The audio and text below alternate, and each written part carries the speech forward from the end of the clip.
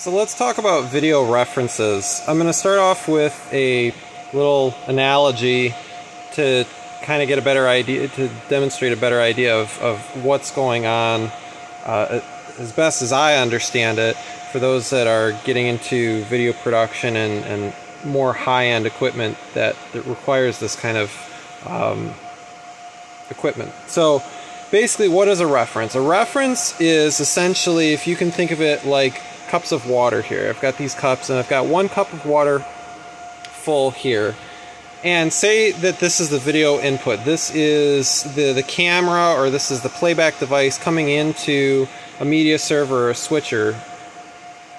And it fills up, one image fills up the whole glass. So think of a full image, a 1080i, 1080p, whatever, 4K, it doesn't matter. Just imagine that this is a full image, top to bottom, left to right. And in order for it to go through different devices, like say for example, we have a camera. So we have a camera here, so let's say that's the first cup. The second cup is this converter, and then the third device is going to be this media server here, which is making all the noise. So camera, converter, media server. All right. So what's happening is, normally in most cameras, like for example, this camera does not have a reference. It has time code. Time code is a totally different thing, and I'll make another video about that. But this camera only has SDI out and HDMI out. It doesn't have a reference in. So what happens is, this camera is just outputting frames continuously at its own rate. So say for example, if all of these devices, the camera, the converter, and the media server here, all had a clock, and it had 60 seconds on the clock. So this, when you turn this camera on, it's going to start at, for example, 0 seconds or 1 second, and it's going to, click along, like an analog clock, and it's going to go around in a circle. This device, when you power it up, is going to start its clock at 0, and it's going to go around in a circle, and it'll go on like that. Same thing with the media server. So what happens is that when you turn this device on, you are never going to turn, or you rarely will ever turn on a device at the same exact time, because they have their boot up process and whatever. So what will happen is, this clock will be slightly out of sync of this clock, which will be slightly out of sync of that clock. So what then happens is, when this camera is outputting this image, this device has what's called a frame buffer. Now what it can do is, it can wait for the whole image to pass through into this device. It'll load it up into a type of memory, and then it'll output it. Once it gets a full frame, it will then pass it along to the next device. That's why these devices can work without a reference. But some devices have to have a reference, because in this case, this server has 8 inputs, and all of the inputs have to be synchronized to each other. You can't have one out of sync from the other, otherwise I'll demonstrate what will happen here. So again, getting back to the cups and water analogy, basically if you think of it this way, when a cup full of water, or an image in this case, you can pour that image or that water into this glass. But if you think about it this way, you don't want to pour the image into the next glass unless it's full of the water from the first glass.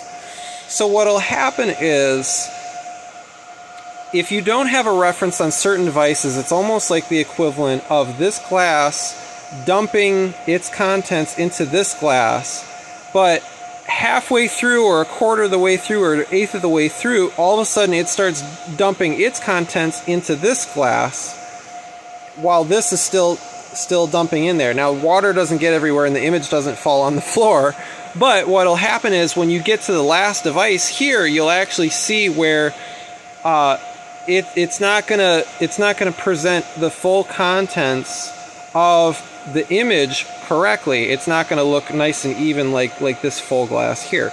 So let's demonstrate that real quick. So what I'm going to do is, I've got this camera going into this converter, and what's happening is the video is going in here, and the reference is coming in here, and basically what it's doing is the camera is sending its image in frame by frame.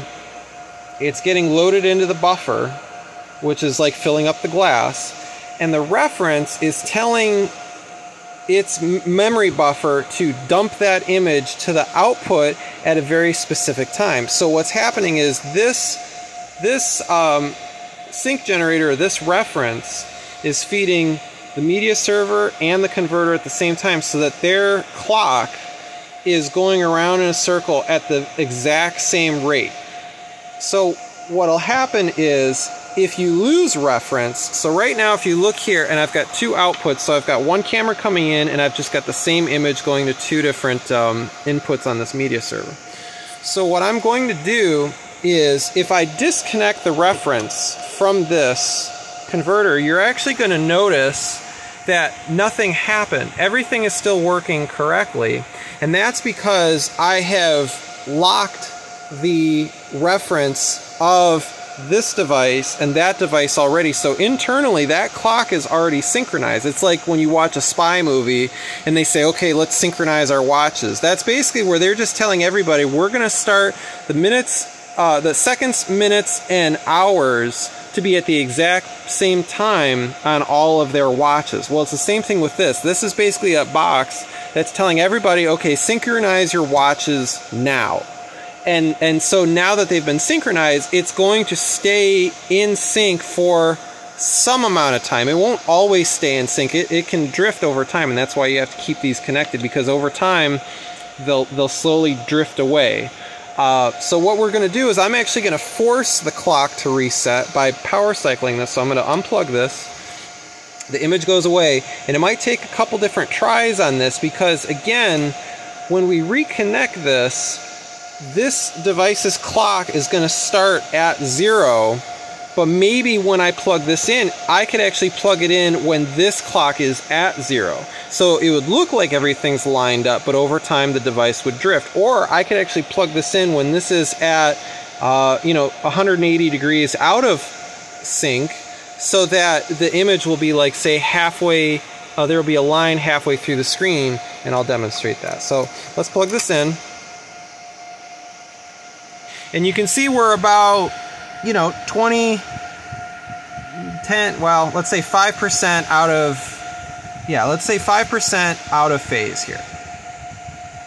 And that's what that black bar is right there. And I'm going to try and make this a little bit more, I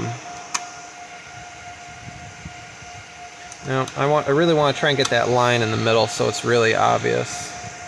There we go. Okay, so I've got this black bar right here in the middle. So what's happening is, this glass is dumping its contents into the media server. This converter right here, which is this middle glass, so this is the camera, converter, media server.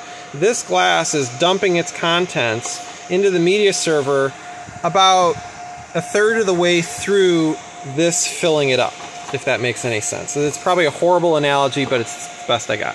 So if you look here, this is actually the bottom of the image, this is the top of the image. And what I'm going to do is, I'm going to take my finger and I'm going to pass it across the screen here. So I'm going to start at the bottom. So right now my finger is at the bottom of the screen. I'm going to slowly go up, and now it's at the top of the screen.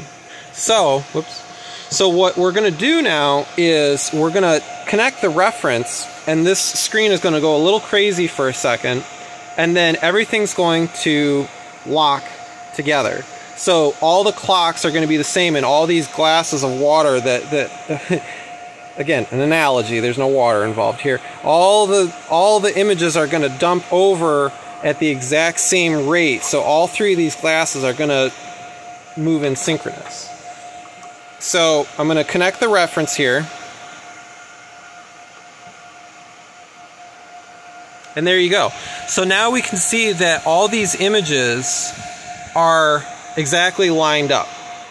And they'll stay exactly lined up as long as the reference is connected to both of these devices. Now, why do you need this? And, a lot of the newer equipment that's out there, you don't need a reference. You don't need a sync generator. why do you need this? Well, the reason is that the more devices that you go through, when you go from a camera to a converter to another converter to another converter, and you go all the way down the road to either when it's being going to a streaming device or a video wall or a projector or televisions or whatever your end device is that you're going to be viewing the content on, if you have it where each glass is if you don't have a reference, this glass is going to try and fill this glass, which is then going to try and fill this glass. When these devices have frame buffers, basically what it's doing is, when you have a frame buffer, it's able to wait until this glass is totally full before it'll dump the image into the next one. And what'll happen with that is, because you're waiting, there's time being waited, what'll happen is you will get a delay. So say, for example, if you've ever been to a concert with a video wall, or you've done work with video walls or any type of devices like that, where there's a camera that's pointing to somebody on stage, and then they say something and you're looking at their lips, and their lips are totally out of sync of what's the audio is in time, but the video is out of sync to what you're seeing. The reason is because every time that you add another device, it's going to add an element of delay. So the more devices you add, the more delay there's going to be, because it has to fill up its little internal buffer before it can send the image out correctly. When you add a reference, what happens is all the devices in the chain that have a reference or have the ability to have a reference will fire out the image at the exact same rate. So now you can reach very, very low latency, and you can just about get no latency, to the point that when somebody's talking on stage and they're being presented into a video wall or a projector or something like that, the video and the audio are going to more or less line up. There's always going to be some inherent delay, but it's going to be a lot less than if you had, a couple dozen different devices. Because remember, when you have a camera, you're going to have, when you have a big video production, you're going to have a couple different things. You're going to have a camera, you're probably going to have a matrix, you're going to have a switcher, you might have all these different devices to then feed the projector or the processor, the video wall processor, or the TVs. This eliminates all that delay by not using the internal buffer, or making the buffer fire out on all devices exactly at the same time.